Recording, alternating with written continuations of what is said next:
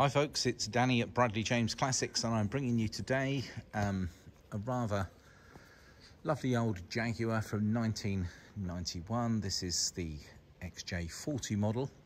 It's a very interesting car. It's a 3.2 base model with a host of extras, which I'll run through. But it is in the very lovely Solent blue. Makes a big difference, I think, getting one of these Jaguars in the right colour.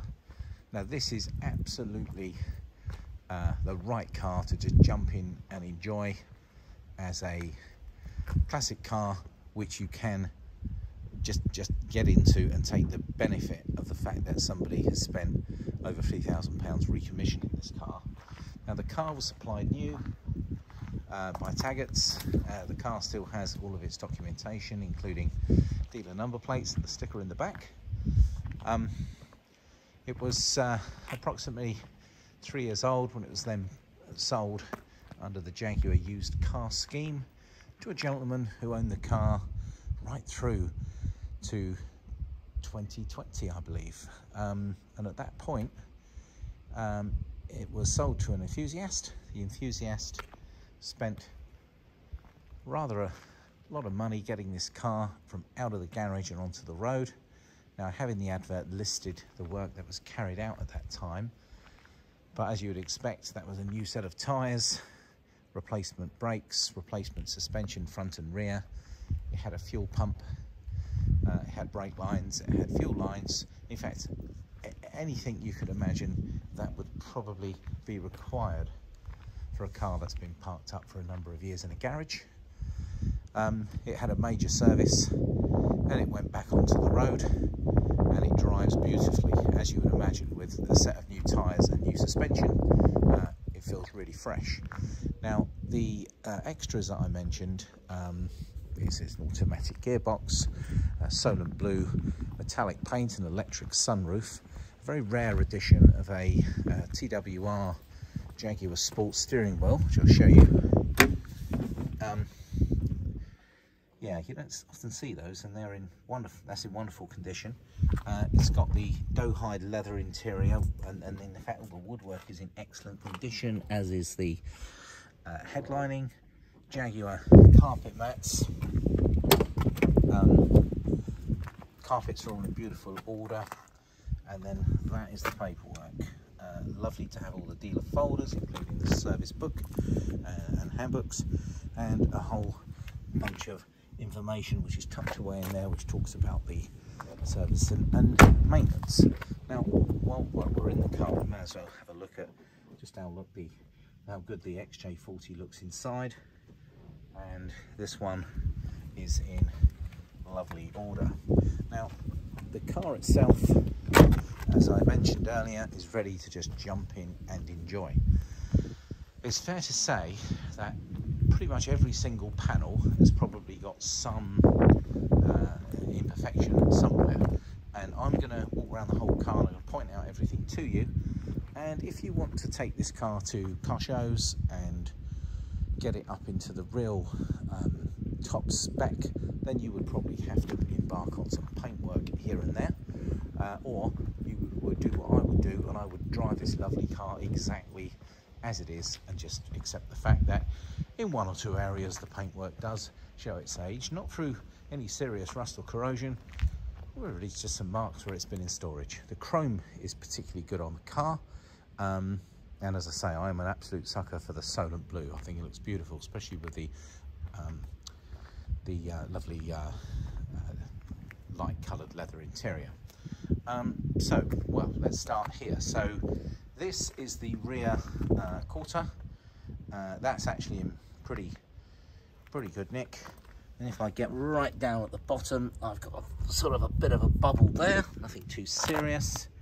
This door, it looks to be in pretty good order, as does the driver's door. And if I'm being fussy, if I get really close, I can see a tiny little imperfection on that bit of door. I'm looking at the driver's wing. A slight imperfection. Can you see what I mean about this? It's a very small thing. You have to get pretty close to see that. And right down the beginning, at the front of this you've got a little bit of corrosion starting to show from this seal, but certainly not hold and certainly not in awful condition. And this is reflected in the price, because trust me, an 81,000 mile car like this, that's just had £3,000, over £3,000 spent on it, it wouldn't be up for this asking price if the bodywork was showroom. Various little marks on the, it's a bit harder to see actually on the front bonnet, but this is the worst of them. And there's a few little areas like that, but you know, again, we step back, it looks rather special. I'm being fussy here. We know of a missing reflector, which usually fits in there. They can be picked up quite inexpensively from eBay. These tyres are all they've hardly done any mileage, and it's a matching set of new tyres all round. This front wing looks to be in very good order. I don't see any issues there, as is this front passenger side door, as is the rear door, and into the rear wing all looks very good. Boot lid looks good from here. And if I get down here, I can see here, can you see where we got a bit of corrosion where it's taken the paint off here, but by no means terrible hold or even mentioned on any sort of MOT advisory. Again, if I'm up on the roof here, you see I've got a, again, it's not hold, it's not awful, it's just a bit of early corrosion which has affected the top coat of the paint here. Now, we haven't made any attempt to do anything with the paintwork other than just point it out to you and say it is what it is. The boot's really clean, a lovely clean carpet. It's very clean under the engine bay as well. But what I would say is you'll take this car for a drive and you will immediately forgive it any bodywork imperfections. And as I say, reflected in the price. Just a few owners, predominantly one owner for many years, tucked away. He loved the car, decided to keep it. And it was bought by a Jaguar enthusiast, put back on the road. And I would just describe it as a car that you just want to get in and drive. It drives beautifully well. The XJ40s, as I mentioned earlier, they are shooting up in value. There's a lot of people that have realised what a very decent Jaguar they are. The 3.2 is slightly more frugal than a 4 litre. You don't buy a Jaguar because you're looking to save money on fuel, of course. You buy it because of the style and grace and space.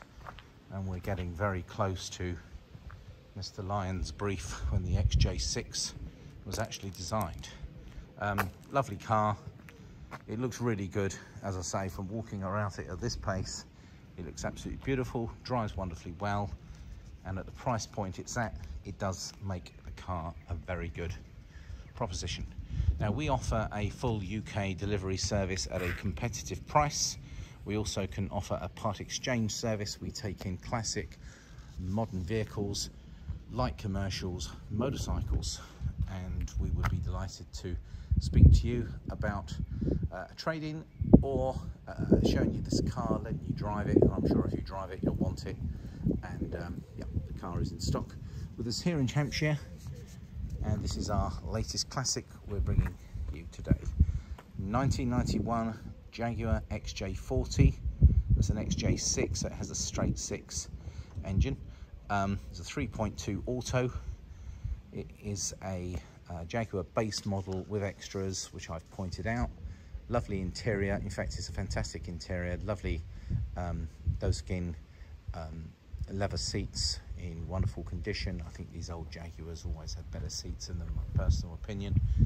It's got that magic carpet ride due to new suspension, brakes, fuel pump actually, fuel lines,